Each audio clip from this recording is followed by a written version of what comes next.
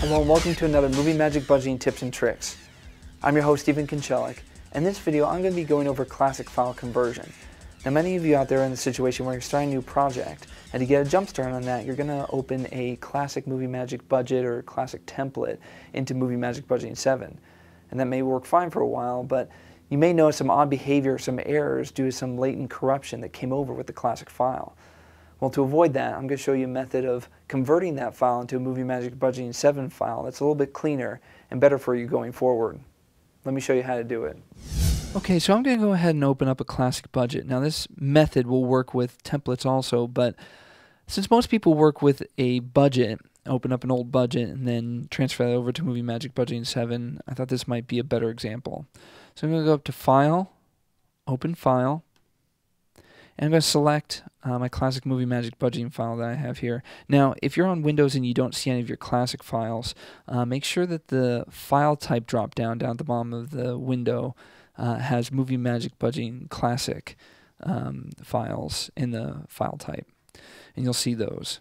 So once that's selected, I'm going to click Open, and it opens up my classic file here. Now, again, this may look fine and may even work fine for a little bit, but what we're trying to do is get rid of any latent corruption that may still be in the file.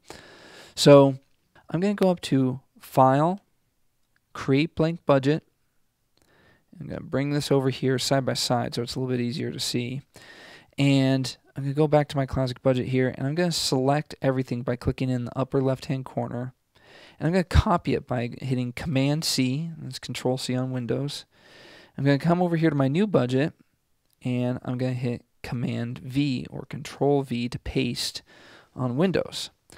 And it pastes everything over. Now, one thing to notice, the grand total right here is a little bit off versus our original budget.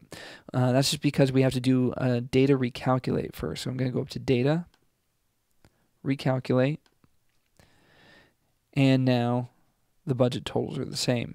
Now, you still may have a little bit of a different budget total depending on your situation, and that may be because the fringes are posted a little bit different. Notice that I've got the total fringes at the budget level over here, and over here they're actually posted by account. So in my new budget, I'm going to go up to Setup, Budget Preferences, and make sure that I'm posting the fringes the same way I had it in the original. Now I happen to know that they were by account. You may have to check in your original budget. I'm going to select Account and click OK. And that, if there were any other discrepancies, that may clean up any of the discrepancies between the totals. So once that's done, you're pretty much done. You can go ahead and save this by going to File, Save, or Save As, and you've got your new budget to work from, and that should be a little bit cleaner. Now, one thing you may notice is if you go up to Setup, Globals, the globals are in one order here. If I click on my original budget, they're in a completely different order, and this may be an order that I really want. Well, let me show you how to redo that method and keep the order of your globals, because when you're pasting, it populates the globals table by how it globals that it encounters within the budget, which may be different than how you set them up. So I'm going to close this window.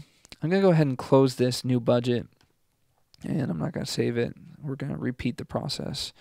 So with your classic budget open, I'm going to again go up to File, Create Blank Budget, and I'm going to move that over here. I'm going to click on my original budget here, and I'm going to go up to Setup, Globals, or Command-G, and I'm going to select this default group over here, which is the group that contains all my globals. I'm going to right-click it and select Copy. Now, I'm going to come over here to my new budget. I can leave the globals window open and just click on my new budget.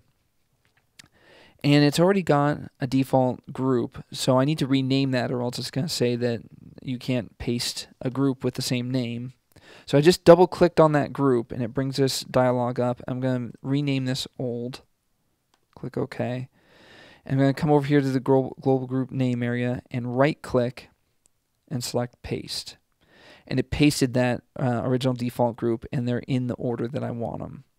So now, with globals pasted, I'm going to come over here to, I can close this window actually, and I'm going to come over here to my original file, and with everything selected by clicking that upper left hand corner, I'm going to hit Command C, Control C on Windows to copy, and come over here to my new budget, and Command V, Control V on Windows to paste.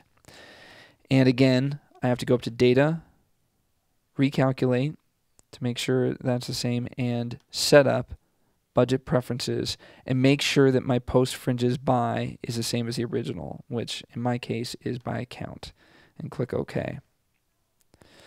So now with that all done, I'm going to hit Command G to bring up that globals window. And notice as I switch between the two budgets, the globals are in the same order. So if I really want to keep that order, that's the method that I have to do to keep them. So hopefully that'll give you a fresh start and a clean budget to work from going forward on your projects in the future.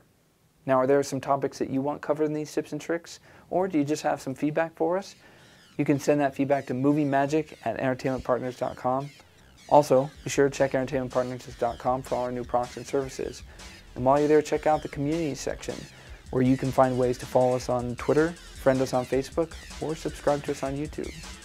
Thanks for watching.